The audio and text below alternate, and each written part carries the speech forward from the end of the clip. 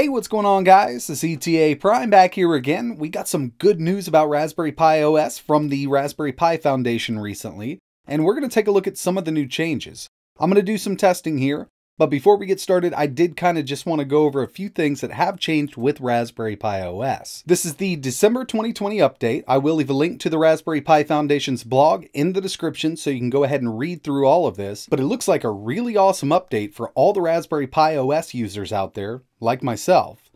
So first up, main thing, Chromium browser is now version 84. It's been updated, and along with this update, they've done a lot of testing, and now we're actually seeing some pretty good video playback in YouTube. Now this has been one of my main gripes about the Raspberry Pi 4 since it released. We have had really horrible YouTube video playback on the Pi 4, even overclocked. There were some tweaks out there that you could do to get a little better out of it, but hopefully this update fixes all of that. They've also done a lot of testing with Microsoft Teams, Google Meet, and Zoom, so they should run a lot smoother on the Raspberry Pi using Chromium. Like I mentioned, I'm not going to be going over all of the changes, just some more notable ones and stuff that we can test in this video real quick. But another big change here has to do with the audio of Raspberry Pi OS. They've swapped over to Pulse Audio, and from now on, with future updates, it will be using Pulse Audio. Back in the day, we were using ALSA, and there's a lot about that right here. You can go ahead and read through this, like I mentioned. But I've personally preferred Pulse Audio on a lot of my Linux devices, especially when it comes to ARM single-board computers. I think I get better quality out of it, and it could be just a placebo effect. But from now on, the Raspberry Pi 4 running Raspberry Pi OS will be using Pulse Audio. And finally, something that's important to a lot of people, especially in the times we're in right now, printing. It's really been hit or miss on the Raspberry Pi, believe it or not. There were third-party applications that you could download in Raspberry Pi OS and get your printer up and working wirelessly or wired, it's really up to you. And the main one was called Cups. But now a lot of this has been integrated into Raspberry Pi OS, and once you're updated, you should be able to see your home printers. Now I have one of those Wi-Fi printers. I got kids and we're always having to print documents because we're doing homeschooling and things like that, or not exactly homeschooling, but school from home, which is a horrible situation that we've been in because of the times we're in right now. And to have the printing capabilities built into Raspberry Pi OS is just going to make life easier on a lot of people who use a Raspberry Pi, let's say, as their main desktop. So yeah, I mean, there's some other stuff that's changed in here. We have some new accessibility features and things like that. But all you need to do to update, it's super simple.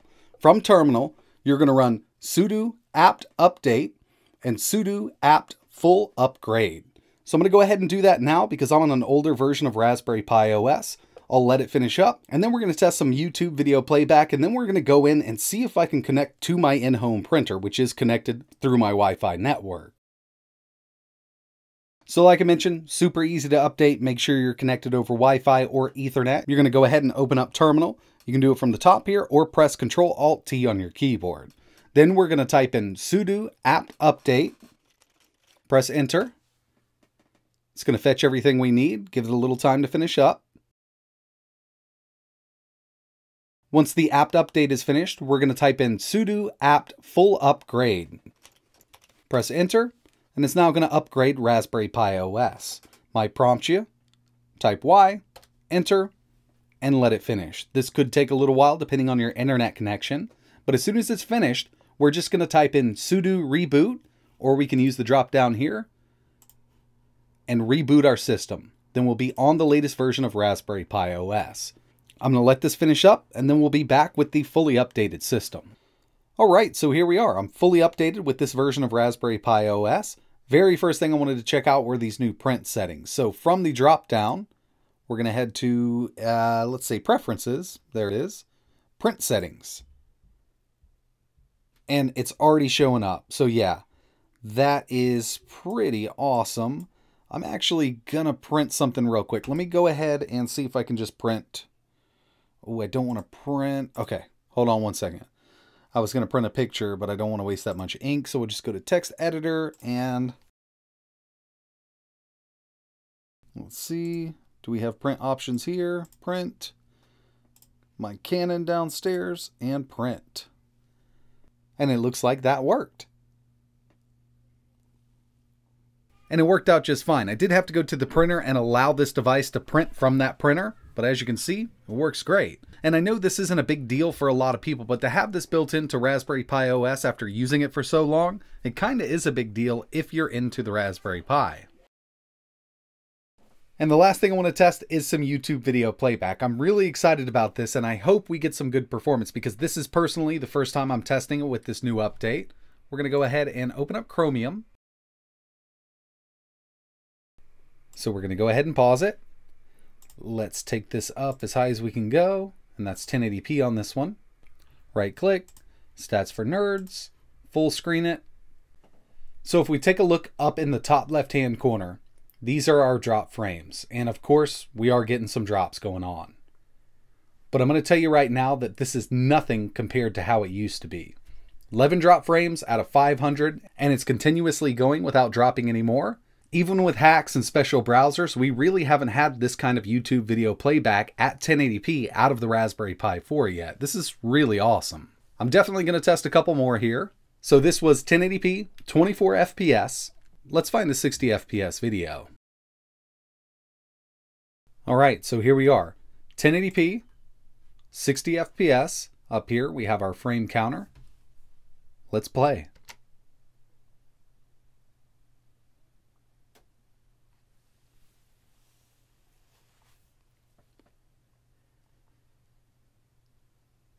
And as you can see, we're getting a ton of drop frames. It's definitely not as bad as it used to be, but you will notice those kind of drop frames with the naked eye.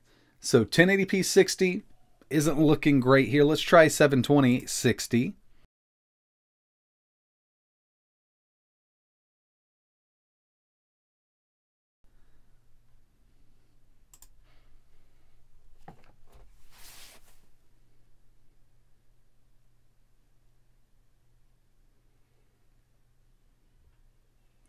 And even at 720 60, we're still getting a ton of drop frames.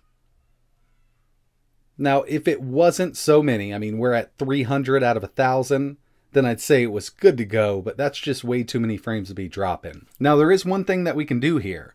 Instead of 1080p 60, I can disable 60 FPS video and try 1080p 30 and see how it does with that. So that's actually kind of odd. I'm using H.264ify.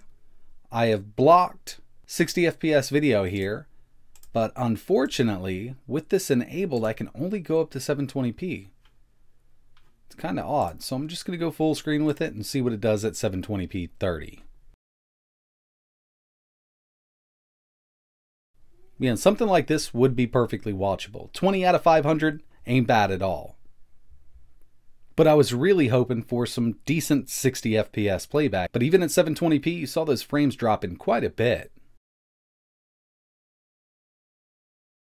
So yeah, I was really hoping for like a magical jump in 1080p 60 FPS playback on the Raspberry Pi 4 with this new Raspberry Pi OS update. I can tell you with 100% confidence that it is better than it used to be, but it's still not great performance in my opinion.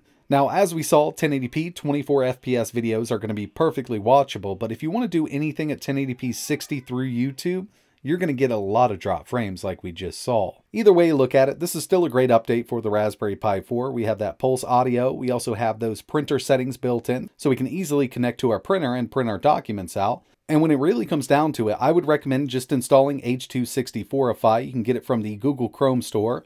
You enable it, it's only going to give you 720p 30 FPS playback on basically any video on YouTube, but video playback will be way smoother with something like this enabled. But that's going to wrap it up for this video. Really appreciate you watching. I was really hoping for a giant jump forward for video playback on the Pi 4, but unfortunately we got a couple steps, but it's still not there yet. I will leave a link to the Raspberry Pi Foundation's changelog on this new Raspberry Pi OS update. If you have any questions, let me know in the comments below. And like always, thanks for watching.